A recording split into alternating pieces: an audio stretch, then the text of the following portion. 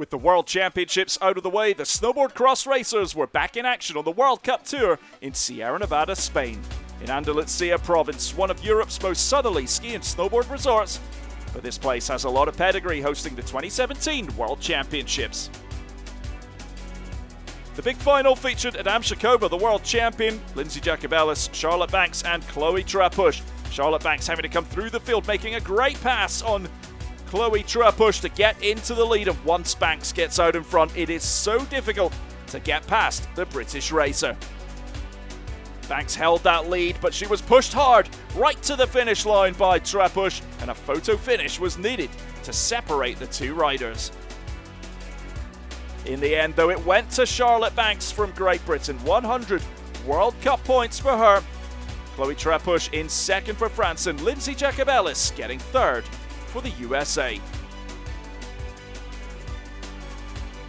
Was it a month for the not so good working World Championships for you?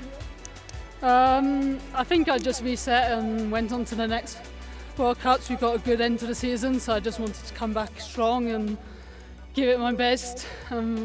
Yeah, I mean, it's a big battle out there with the girls, and yeah, we had fun today.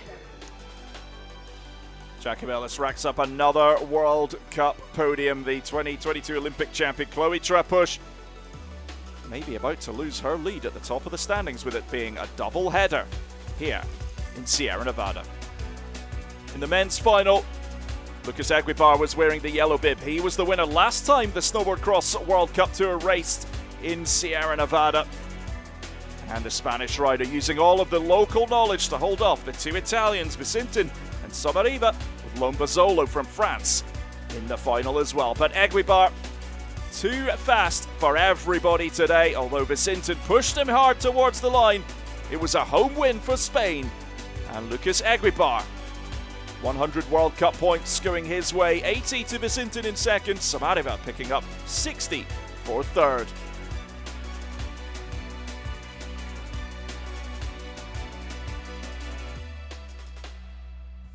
Always is a special race at home. I feel really good here in Sierra Nevada. I want to thank all the people who work for this, Sierra Nevada, all the volunteers, all the people who make really good job, and that's it. Thank you to everybody. Muchas gracias a todos que estáis aquí, de verdad. Gracias a todos, os quiero mucho.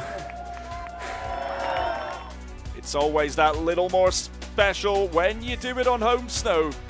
And Lucas Eguibar does it again in Sierra Nevada, to the delight of the hometown fans. Day 2 in Sierra Nevada, and the conditions pretty similar to race number 1. It was warm, the snow was soft, but the course was going to hold up. In the women's big final, Banks and Trapush were in there again, this time joined by Petit Lenoir and Audrey McManaman. Petit Lenoir with the best of the starts, but Charlotte Banks lurking behind, and an exceptional pass round the outside put Charlotte Banks into top spot. Chloe Trapush worked hard to get back in touch with the two leaders, and she chased down her teammate Petit Lenoir and made the pass before the finish line, but Banks doubles up in Sierra Nevada, going 2 for 2 and picking up 200 World Cup points. Chloe Trapush second again, and Petit Lenoir picking up third place. McManaman in fourth for Canada. Well, an exceptional couple of days for Charlotte Banks from Great Britain, picking up the maximum 200 World Cup points.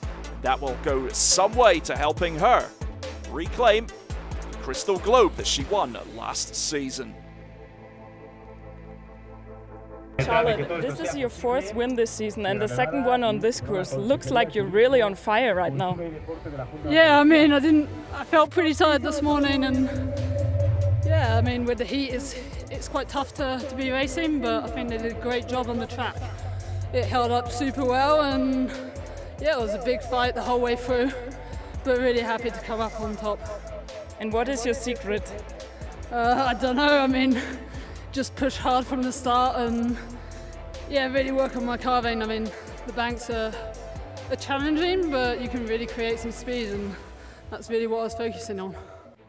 Petit Lenoir back on the World Cup podium, but this weekend.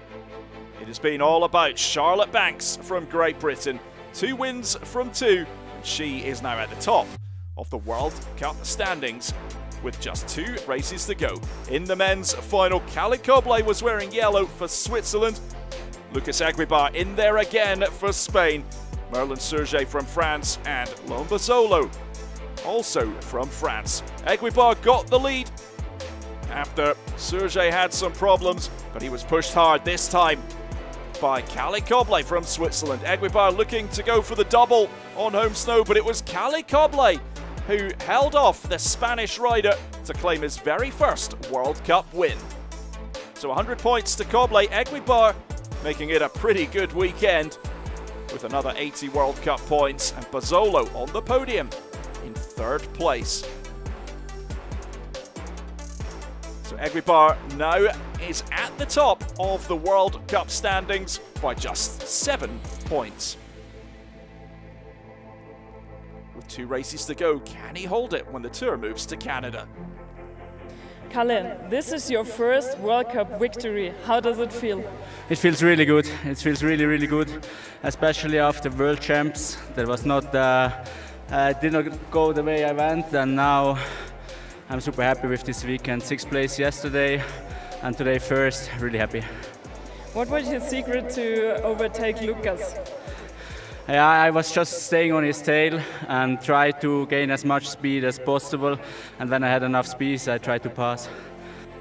So Bozzolo in 3rd place, 2nd going to Lucas Eguibar. But the win going to Kalle Coble from Switzerland for the first time in his career.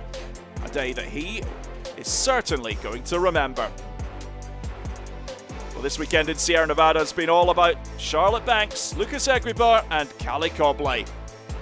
Eguibar and Banks now in the driving seat in the race for the Crystal Globe, which moves to Mont Saint Anne in Canada for a double header from the 24th to the 26th of March.